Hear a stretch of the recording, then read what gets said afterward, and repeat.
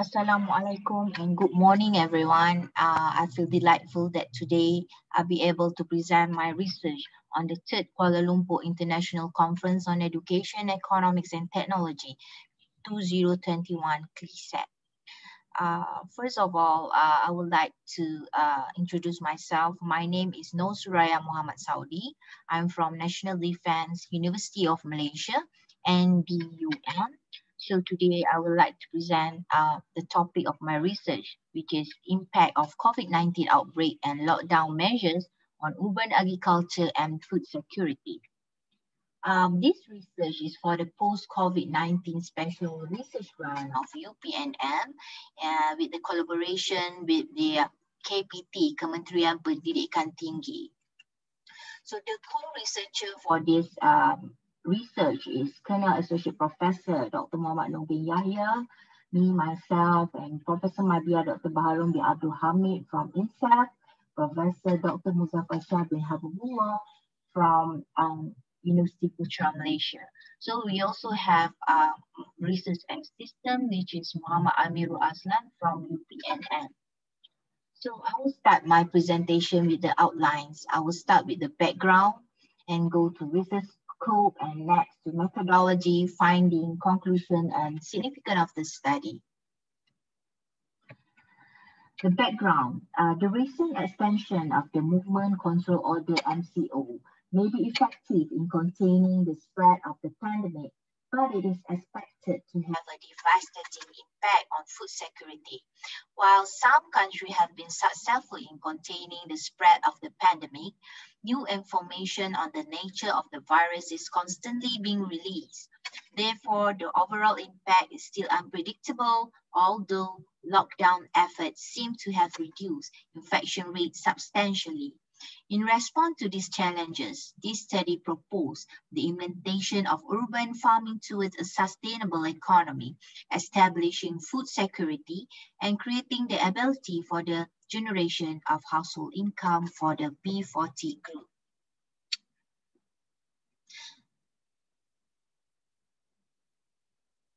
In the next decade, the world will only become more populous, but as income increase all over the world, nations become richer. It is projected that the world population will reach more than 9 million by 2015. Economists have recognized the important role played by the agriculture sector to feed the nation's population. Thus, daunting task for the agriculture sector is to produce the needed foods, feed, fiber, and biofuel for the growing population. Furthermore, it is expected that all this growth occur in the developing country with the biggest increase in sub-Saharan Africa.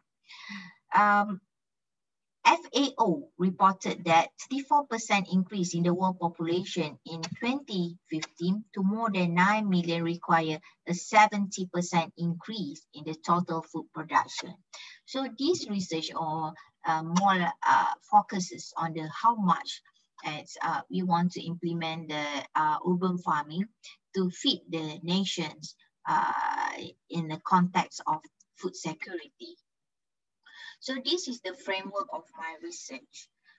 It is clearly stated here that these ideas of urban farming is one to provide a good supply chain for foods. All right. So this study will investigate the economic impact, social impacts on the food securities in Malaysia. So this is my literature reviews, all right? The lockdown to contain the coronavirus outbreak has been hurting the supply of labor and disrupting supply chain in the agriculture industry. Yeah, this is agreeable because clearly that the agriculture sector in Malaysia must play a very important role in securing foods in order to feed the growing and affluent population in the next decade to come. However, agriculture sector in Malaysia only contribute about 7% of the total GDP in 2019. So these have a 2020 also saying the same things, that the coronavirus outbreak has been hurting the supply of labor and disrupting supply chain in the agriculture sector. Recognizing that the global demand for food is expected to increase rapidly with growing population and rising affluence, Malaysia has every reason to step up its food security. Under the ETP is the Economic Transformation Program, the agriculture sector has been identified as one of the 11 sectors where growth will be given priority and focus. According to Clinton, while urban agriculture is not a viable solution to provide for all foods needs of urban residents, shifting some foods production within the cities can help reduce pressure on current agricultural land and increase the access and availability of health food while also providing other benefits to the urban landscape.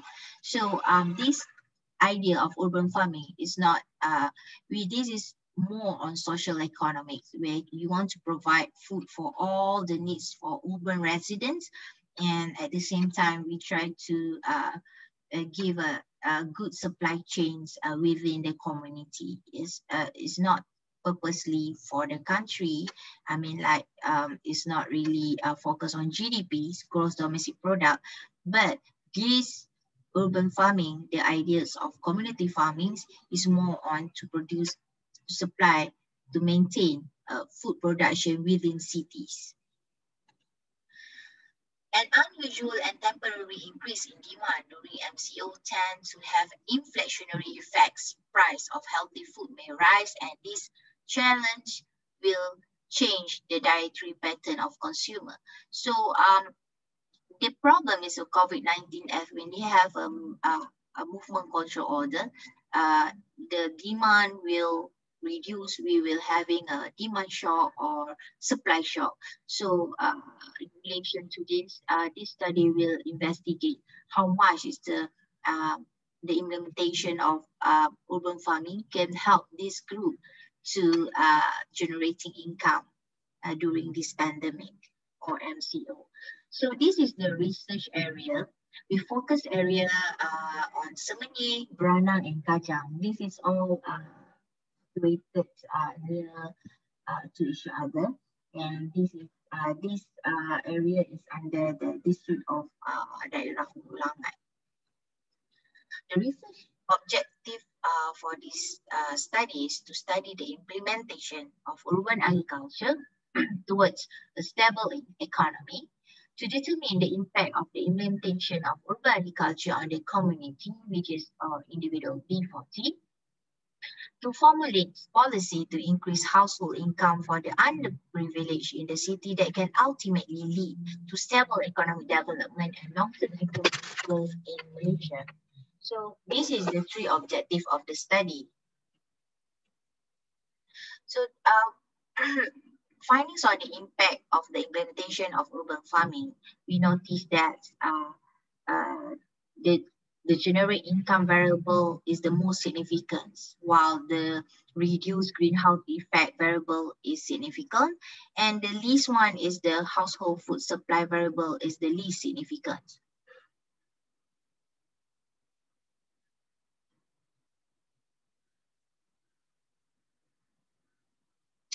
The study managed to conclude that this urban farming provide more income support for B40 group, because during the MCO, a lot of people lost of job, and then the income decreases because there are less activities in the firm. So, but most of them reported that they lost their job, and by selling the urban, the farming, the productions, they managed to generate some income. It's not so much income like the previous one, but at least they can get, can sustain their daily requirements, daily expenses by selling these vegetables and the crop.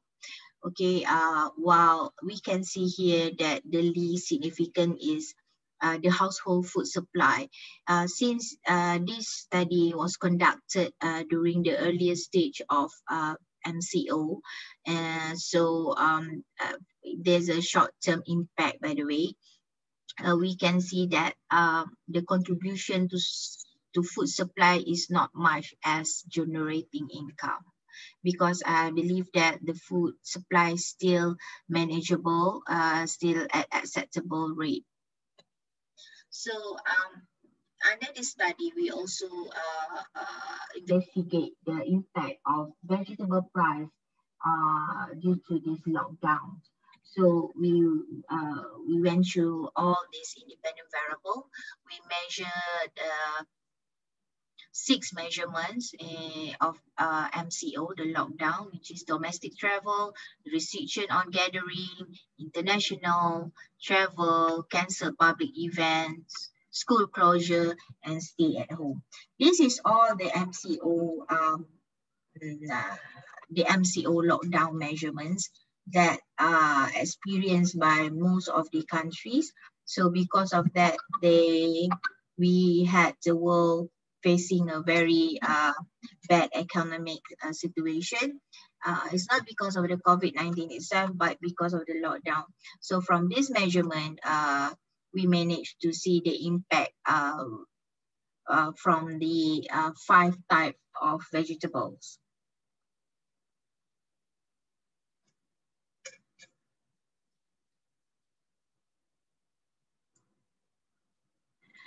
Generally, we observe that in all the estimated equation for all 6 lockdown measures and for all 5 vegetable price are co-integrated.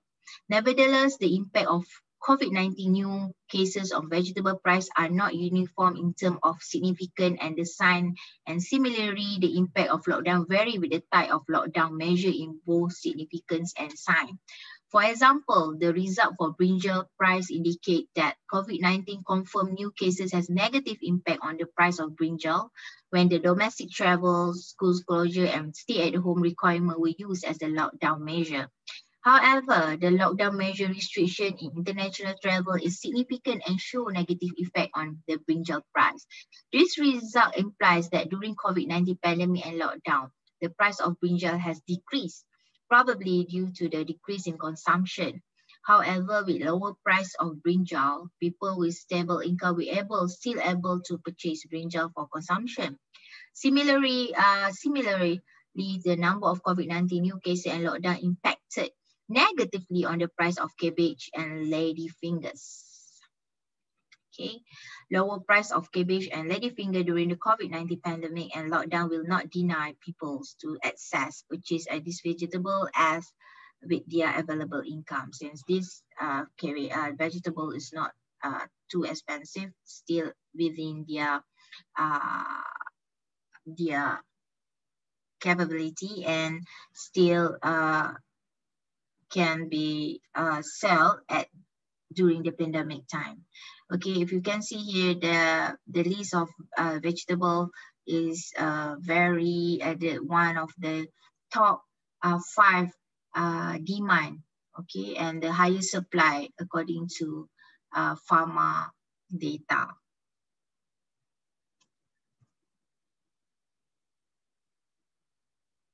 This study proposed the urban agriculture on establishing food security and creating the ability for the generation of household income for B40 group. The empirical finding on the correlation between general income, household food supply, and greenhouse depicted a strong connection of urban agriculture to generate income for B40 group. The econometric analysis indicated not all vegetables react uniformly positively lockdown measure. The positive impact of both COVID-19 and lockdown imply that households will purchase less of this vegetable due to increased price. With less of reduced income and higher prices, people will not be able to consume this type of vegetables. Thus, higher food price deny people access to food security. Nevertheless, since vegetables are substitutable, the population will be able to consume on some other vegetables that are cheaper and affordable with their present income. So we can conclude that this implementation of urban farming really helped the B40 group to increase their income, and at the same time to um, uh, improve the food security supply chains. And at the same time, we managed to explore how much this vegetable price impact with the lockdown measurements by the stringence index.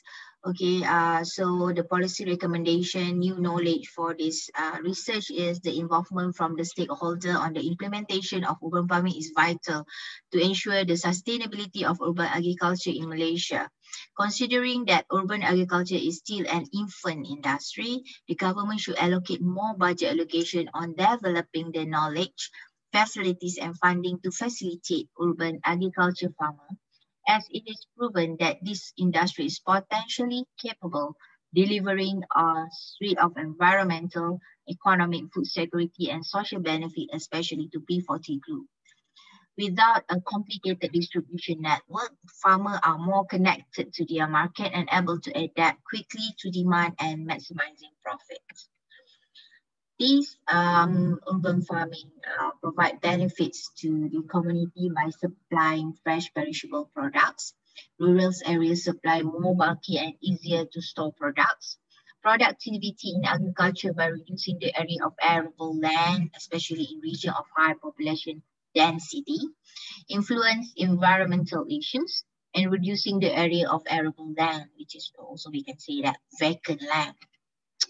So contribution is developing the urban agriculture sector, improving social welfare and educational places, and utilizing unused land in urban communities. If we can see that this study explore, investigate the impacts of the implementation of the feedback and the impact of the implementation of urban farming in the Hulu Langat district. So we can see that there's a lot of vacant land, area lands in this district. So utilizing unused land in urban communities, because there's many opportunity to rebuild vacant land to enhance its ecological and social value, to harness this potential, especially those related to planning and design. Raise the public value of urban vacant land is crucial for any effort to identify alternative strategy to optimize the use of this space for short-term and long-term use to support the urban environment and economic growth.